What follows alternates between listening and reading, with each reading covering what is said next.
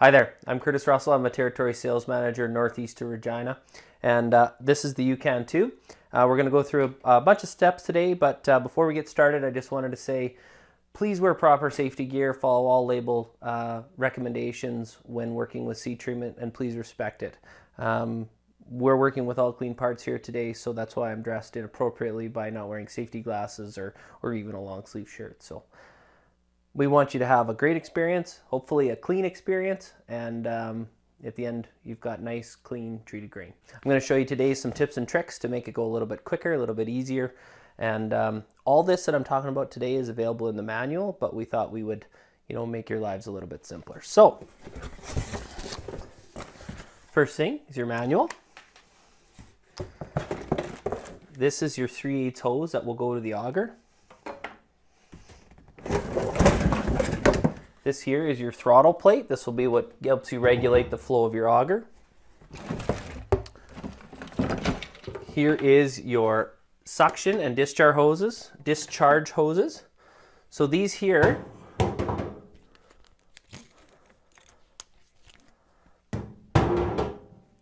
those are identical lengths, so you can't get those wrong or mix those up.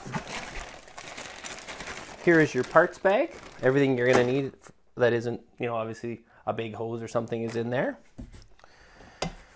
Here is your valve assembly. That's what you use to regulate your seed treatment and your flow. Here is the pump and the UCAN2, the whole brains of the operation. Actually, we'll leave that out.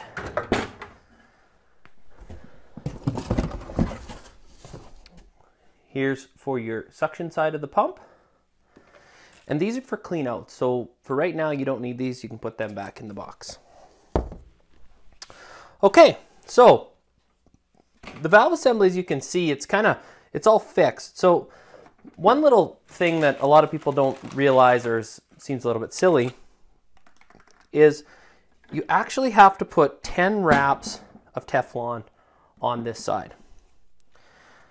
The reason that is because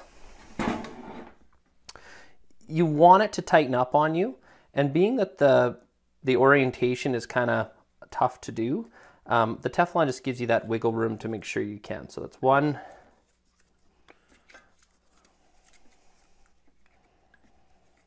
5,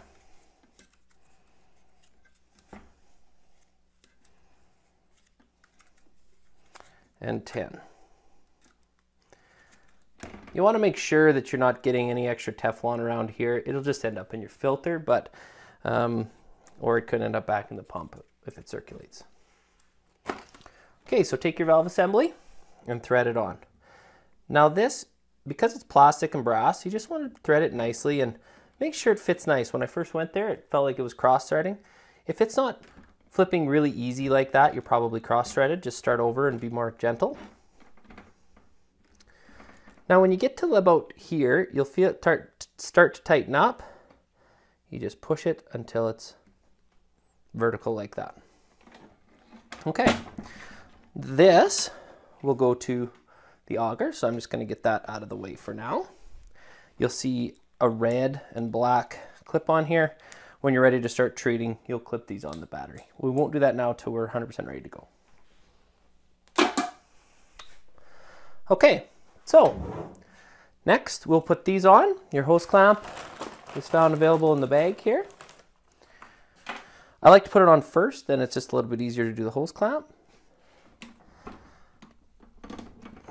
You'll see I put this hose on after this. The reason I do that is it's a lot easier to thread this on without this long 3-foot hose on.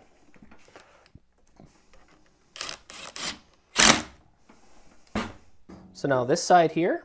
So same thing, we'll apply the Teflon tape to this side.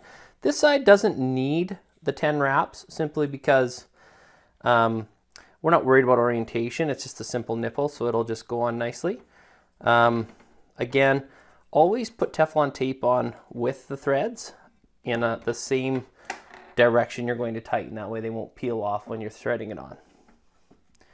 Now this, you don't have to get carried away with a pipe wrench or anything like that. You're more likely to hurt something. Just get it on, hand tight, and then just get it nice and snug. If if you feel like, well, it didn't quite snug up, or you want to use a wrench on it, go ahead, you can. Just be careful not to over tighten.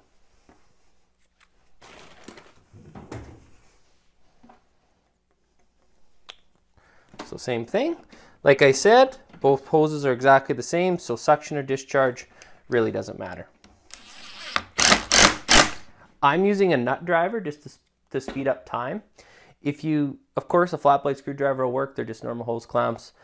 Try not to over tighten. If you use a nut driver, you could wreck your hose clamps. So this is your 3/8 hose. Very important not to cut or tamper with this. This is what all your charts are based off of. If you shorten it or you put a longer chunk of hose on, then those charts are no longer as accurate. So your hose clamp is in here.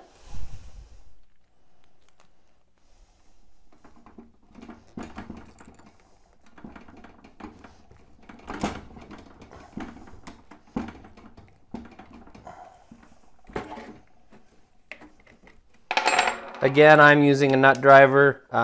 You're more than welcome to use a flat blade screwdriver. It'll work just fine. In your bag is your nozzle.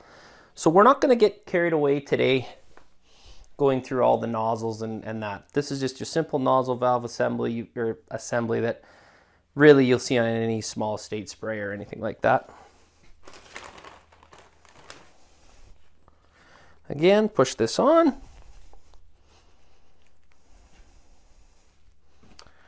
And tighten.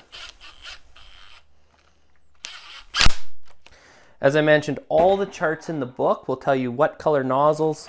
You can see in here we've got multiple gaskets. For an example, I'll just do a brown. So you simply insert the brown into the nozzle. No different than every other nozzle you've used on the farm before. Put your rubber gasket in and attach. So quite simple. So now that you've got your nozzle and everything attached here, what you want to do, we won't go attach this to the auger right now. You'll see there are holes here. What you'll do is you'll wire that to your auger. In the manual, you'll see how to do a proper bushel calculation per minute. So all you're going to do is you're going to take this and insert it in here. You want to go parallel to the throttle plate, so the nozzle pattern is spraying this way, not across. So just insert like this. You can zip tie that if you like.